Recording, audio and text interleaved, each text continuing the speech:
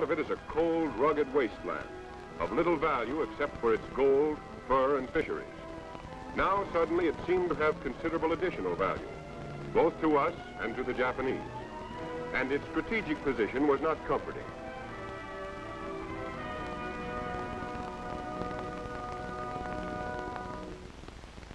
From Alaska, the Aleutian Islands stretched out invitingly toward a shrewd and daring enemy. The great Japanese air and naval base at Paramushiro was only 750 miles from Attu. Attu was only 1,200 miles from the mainland of Alaska. And Japs in Alaska would be a direct threat to the west coast of America and also to the interior. Alaska's long and broken coastline was weakly defended. Our bases were few and far between. And our only means of supplying them was by sea or by air.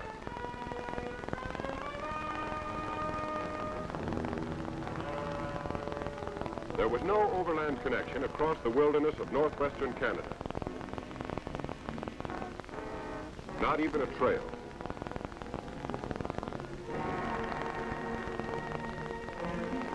If our shipping lanes could be interrupted, Alaska might fall. The situation called for immediate action.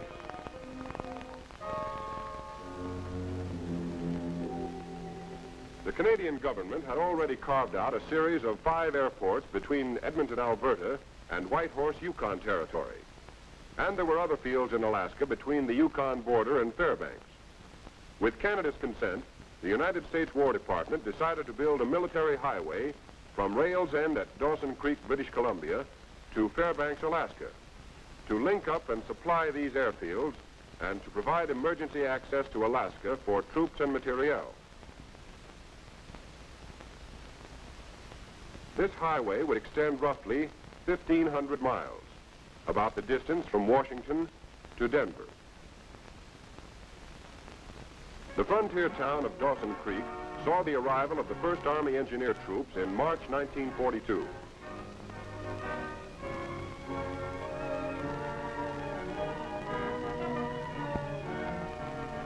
Here they set up a camp. Enlisted men were trained in the special problems of maintenance and operation of tractors in the north.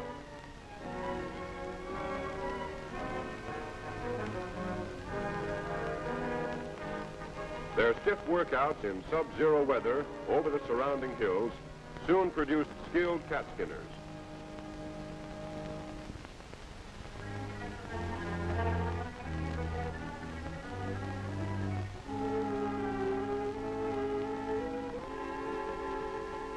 Before the arrival of additional engineer troops, these first troops moved out over a trail broken by the Canadian Department of Transport to Fort Nelson, where they established a base camp and began working northwest. Other regiments entered the Yukon through Skagway and established a base at Whitehorse. They began working both northwest and southeast. Still other regiments entered Alaska at Valdez and moved up to a point in the interior. From here, they began working toward Fairbanks and toward the Yukon border. In all, there were 7 engineer regiments, or about 10,000 men. Their immediate job was to break through a pioneer road, a road without frills, but a road which could be used to supply the airfields and to construct a permanent road later.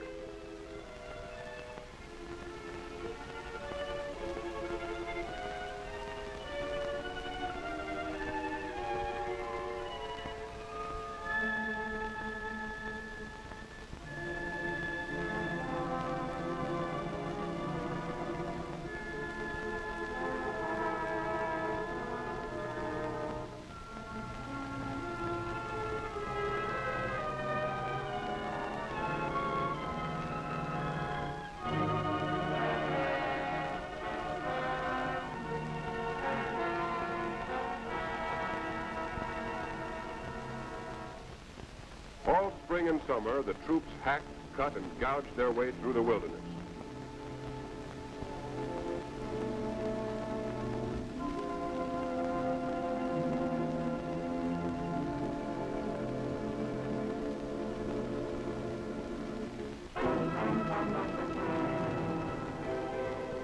There were colored as well as white troops.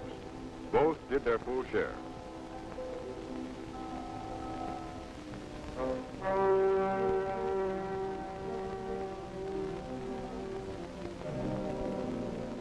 They cut around mountainsides and across valleys.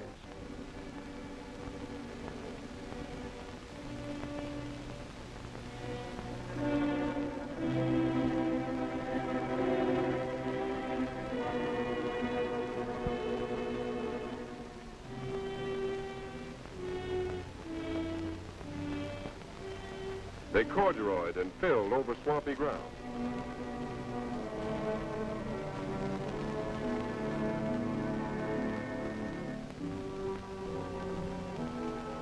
They slithered in the mud of thawing ground frost.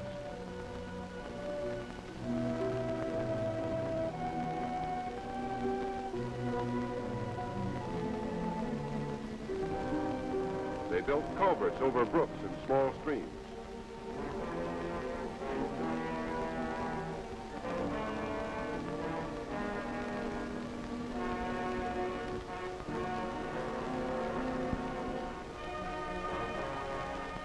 They built bridges over mountain torrents and full-fledged rivers.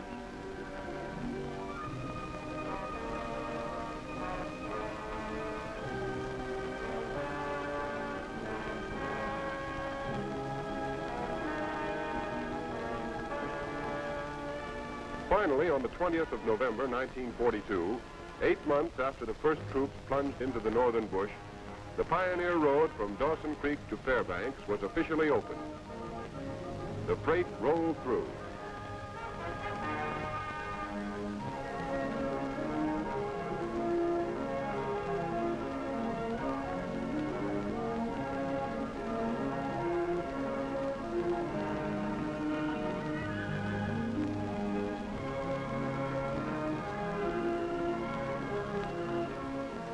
And the truck drivers were surprised to find that the road was much better than they expected. In fact, considering its length, more than 1,500 miles, the difficulties of terrain and climate, and the remarkably short time of construction, it was one of the wonders of the modern world.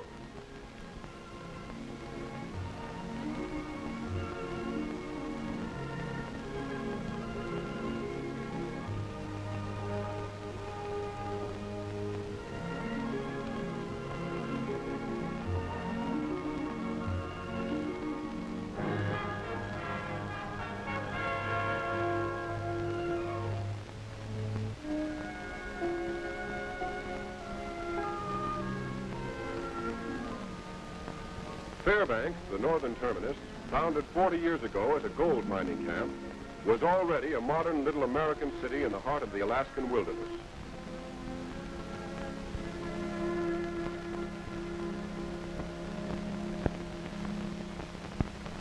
Of course, the highway was still largely a winter road, usable in some sections only when the ground was frozen.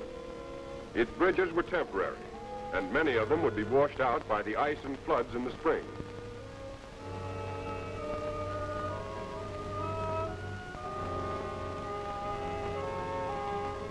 Even during the winter, bridges over active streams were sometimes covered by ice, and logs had to be laid across them and cemented in place by water to keep the trucks from breaking through.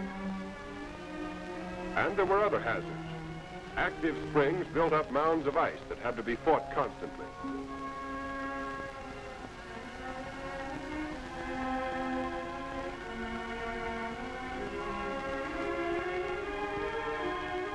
When culverts plugged up and ice mushroomed over the road, it had to be cleared, even at 40 below.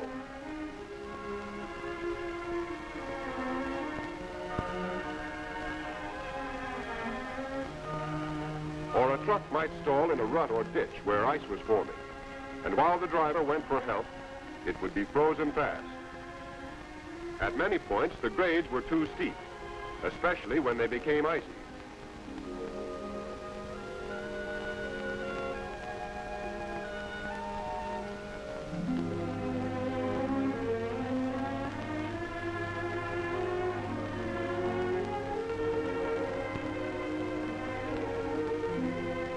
Sanding machines worked constantly, but it was impossible to keep the road safe at all times and places. Even on the best sections, if drivers relaxed for a moment, they might find themselves in a ditch.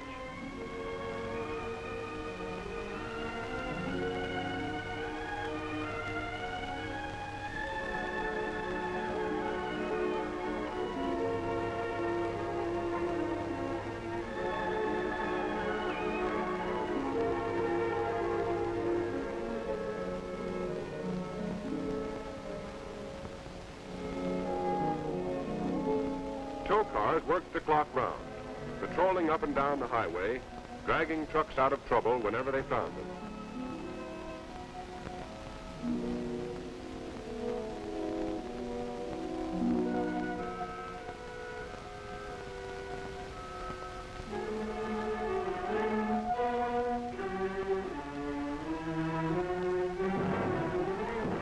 Control stations established at 100-mile intervals were manned by quartermaster troops who checked over and refueled each truck as it came through.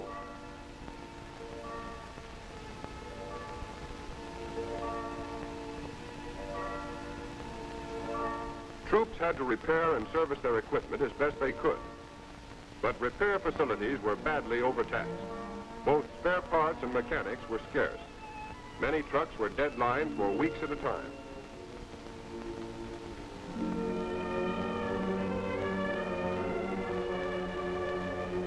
At the start, troops working on the highway had only tents for living quarters.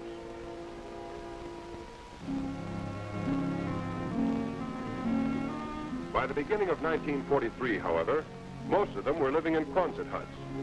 Sometimes, for added warmth, they were banked with sawdust. They came in sections and could be erected in a few hours. Following closely behind the soldiers who built the Pioneer Road came civilian contractors to turn it into a permanent, all-weather road. They established their own camps and repair facilities at vantage points along the route.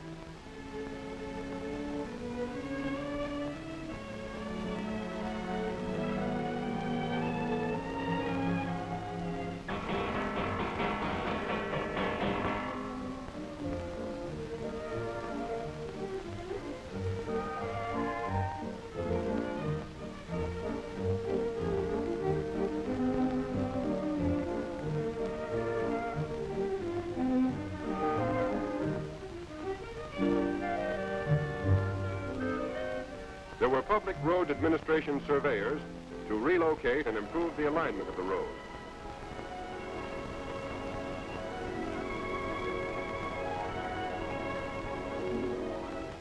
There were skilled crews with power shovels to widen the road and cut down grades.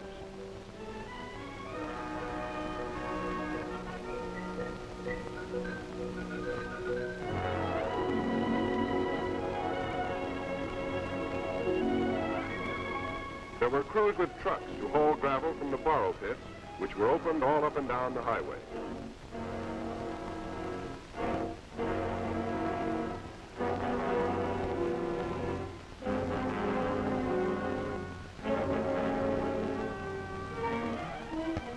There were dirt-moving machines as well as trucks to build up the road. There were bulldozers to spread and pack the gravel.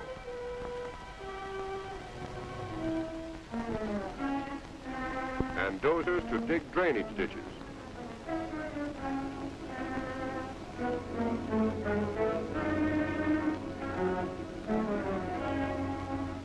There were motor graders to smooth the surface. There were skilled structural workers and carpenters to build permanent bridges, replacing the temporary ones of the engineers.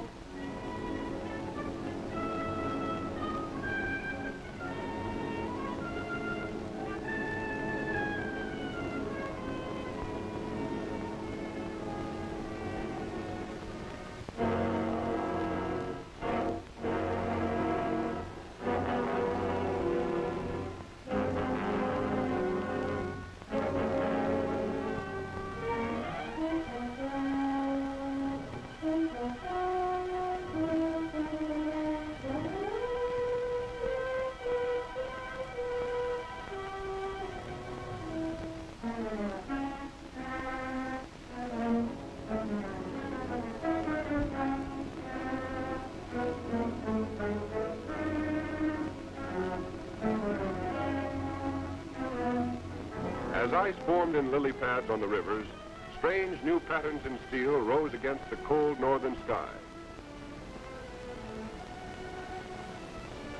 There were telephone crews to put in a line stretching the entire length of the highway. The Signal Corps directed the work, and its men did the pioneering.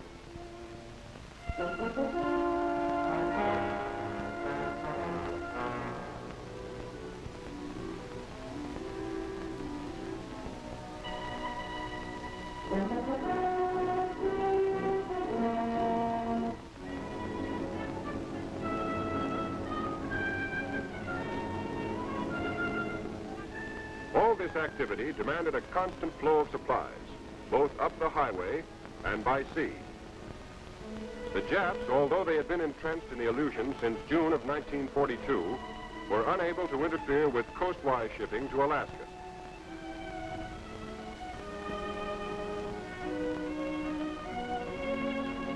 So it was possible to increase the volume of supplies moving in through Skagway.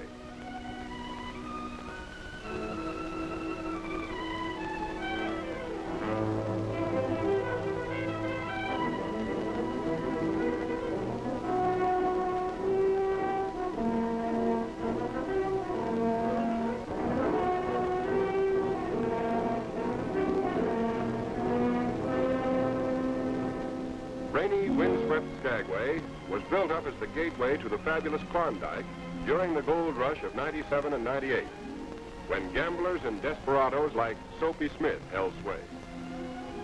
Then it became a ghost town, surviving only as a small port and railroad terminal, attracting a few hundred tourists each summer.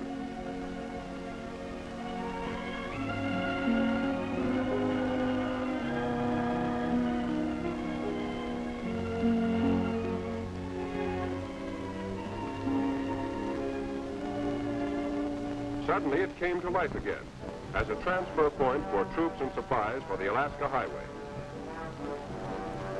Port facilities were improved and enlarged. The wharf was extended.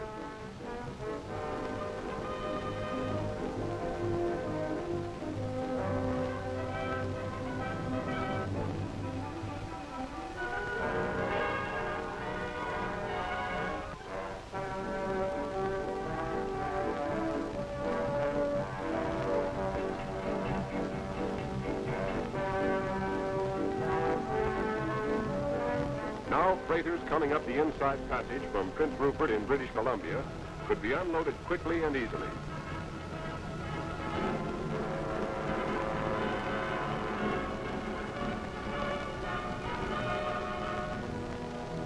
Barges could be beached and unloaded at low tide.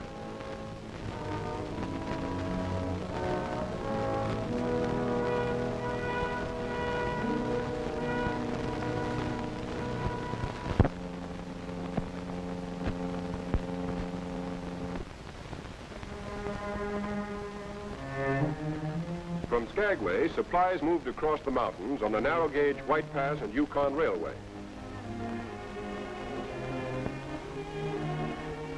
This winding railway is one of the steepest in the world. It follows closely the famous Trail of '98, on which many a man lost his life climbing its icy ledges on his way to the Klondike. To make sure the railway would continue to operate during the emergency, the Army leased it and installed a railroad operating battalion to run it. All winter long, in spite of cold and snow and treacherous rock slides, these trainmen in uniform kept supplies and equipment rolling steadily the 110 miles into Whitehorse.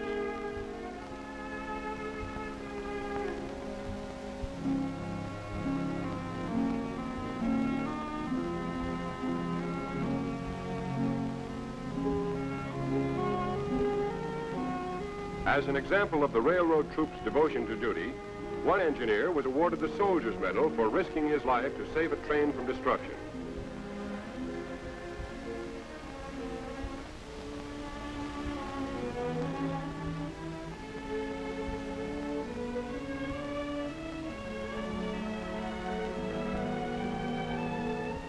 Whitehorse, at the head of navigation on the Yukon River, 40 years ago in its gold rush heyday, boasted a population of 20,000 people, which later dwindled to a few hundred.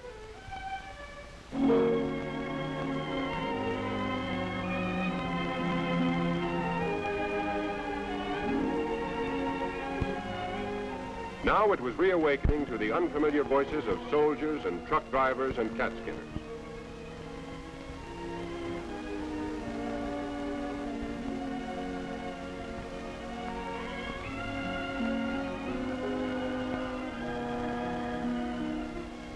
On through the spring and summer, the road building continued. By now, there were 81 contractors and about 14,000 men scattered along the highway. Crews worked in 2 shifts of sometimes 10 and sometimes 11 hours each. Specifications called for a 26-foot roadbed with 20 to 22 feet of surfacing with gravel or crushed stone.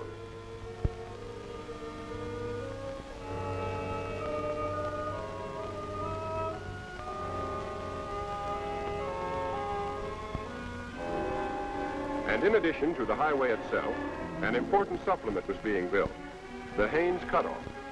Running from Haines in the Alaska Panhandle, 160 miles north to a point on the highway 95 miles west of Whitehorse, the cutoff was designed to relieve the strain on the White Pass and Yukon Railway. It was begun in the spring of 1943, with engineer troops pioneering the road south from the Alaska Highway.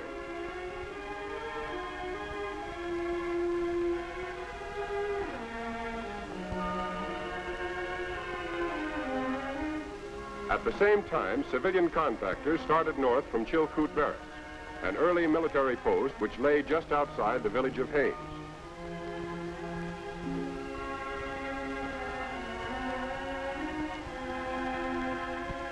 For the first 42 miles, an old motor road was improved, widened, and in places relocated.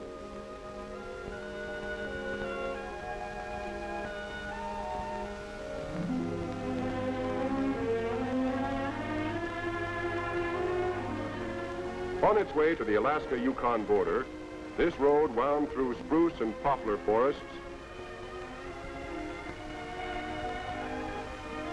over cold mountain streams, and through a sleepy Indian village.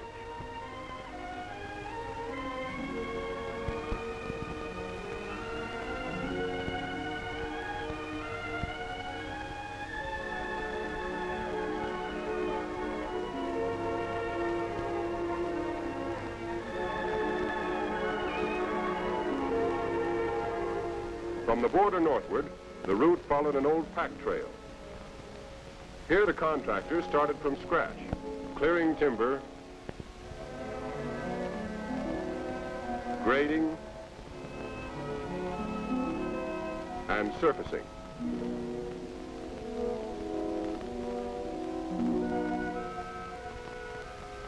On reaching the pioneer road of the engineers, the civilian crews continued along it, improving and widening it all the way to the main highway.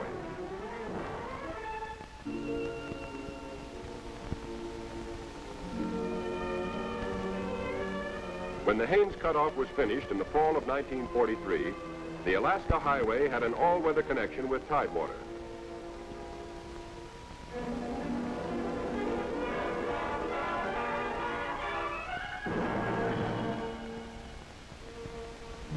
As the highway and the cutoff were nearing completion, so were the emergency flight strips being built by the Canadian Department of Transport and the United States Army Engineers.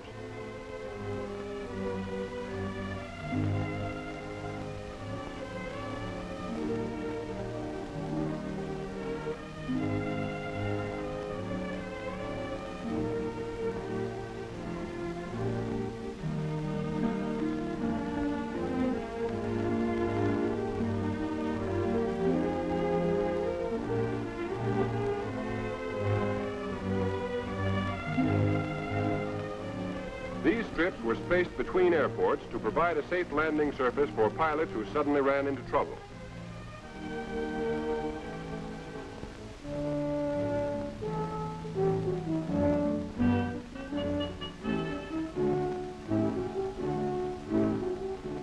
In addition, the engineers were improving the airports themselves.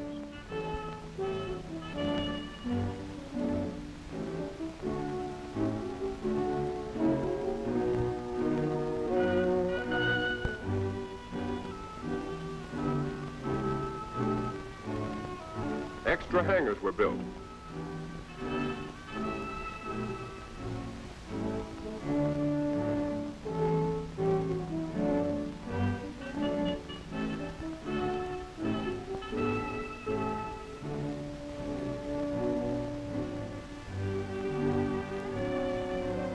New runways and aprons were added.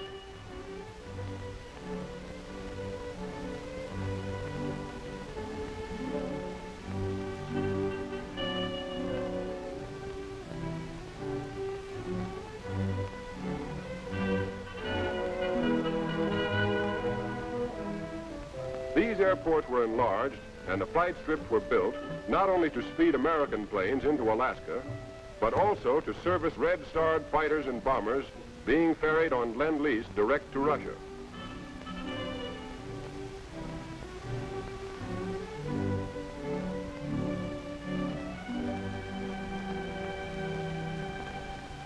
At the same time, most of the 86 major bridges on the highway were being finished.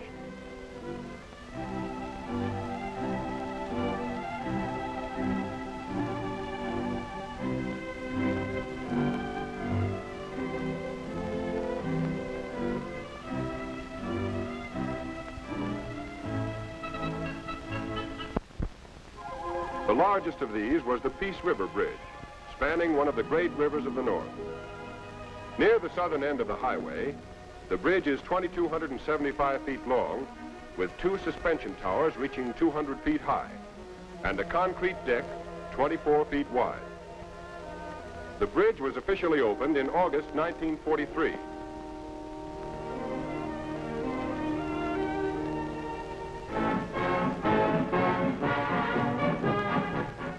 Soldiers and construction workers came from various sections of the highway. There were officers and officials representing both the United States and Canada. There were speeches.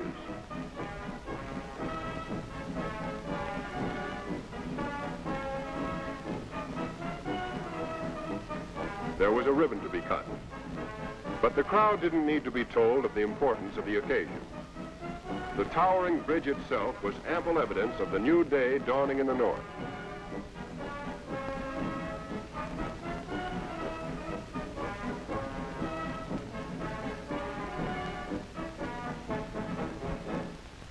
Now the lower half of the highway was finished.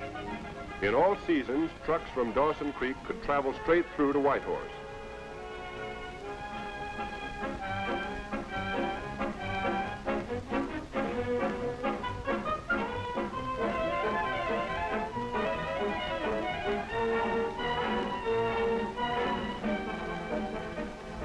At intervals of about 100 miles, there were relay stations where the trucks were checked over and refueled.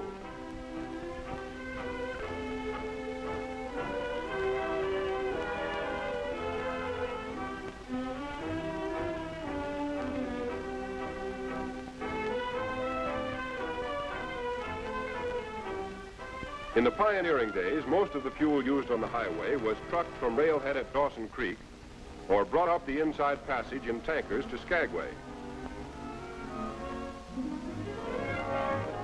But with the completion of the canal project, with its refinery and network of pipelines, the Alaska Highway had its own fueling system. Oil from Norman wells was refined at Whitehorse, and gasoline was pumped through supplementary pipelines to all points on the highway from Watson Lake to Fairbanks.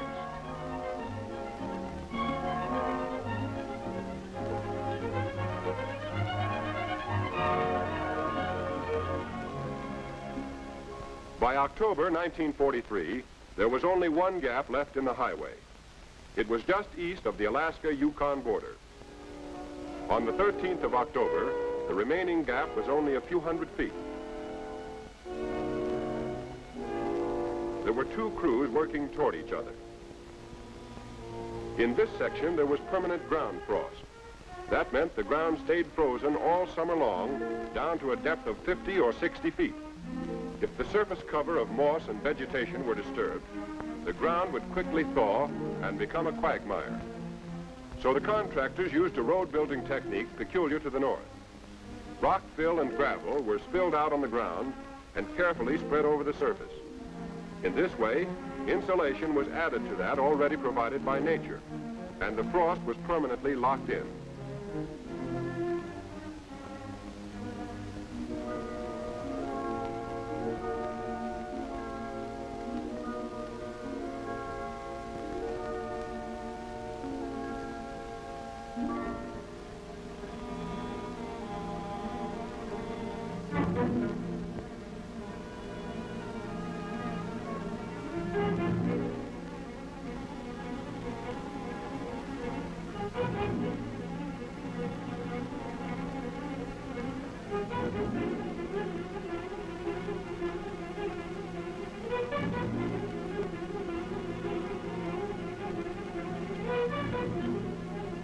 When the end was in sight, the truck drivers and cat skinners, the foremen and superintendents felt the growing excitement.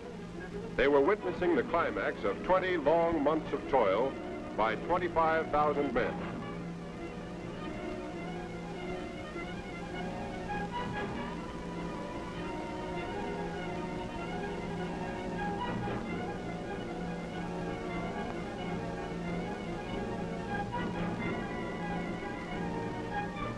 It was 6 o'clock. The sun was down.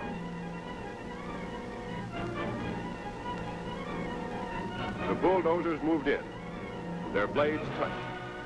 The Alaska Highway was finished.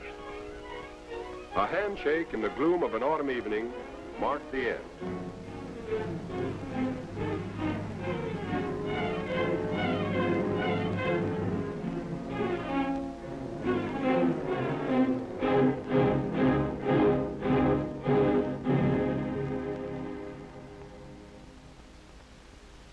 This is the road these men built.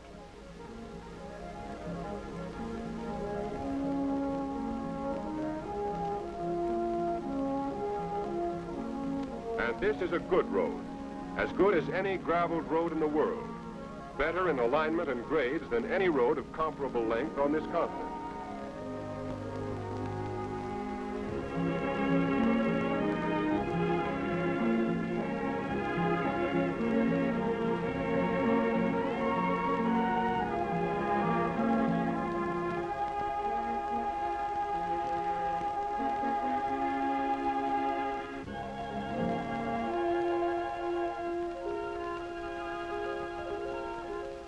But the Alaska Highway is much more than a road, much more than a brilliant construction feat. It is the backbone of our military position in the far northwest. Its smooth surface provides a safe, all-weather route for trucks and cars from the transportation network of southern Canada to the interior of Alaska. Through the 1,600 miles of integrated canal pipelines, fuel to supply the road, the airports, and the flight strips is readily available. Now we can press home the attack.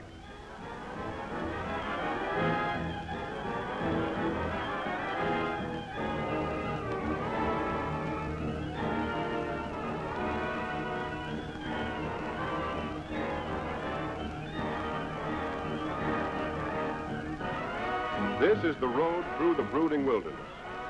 This is the wedge which has pried open the last great frontier of America.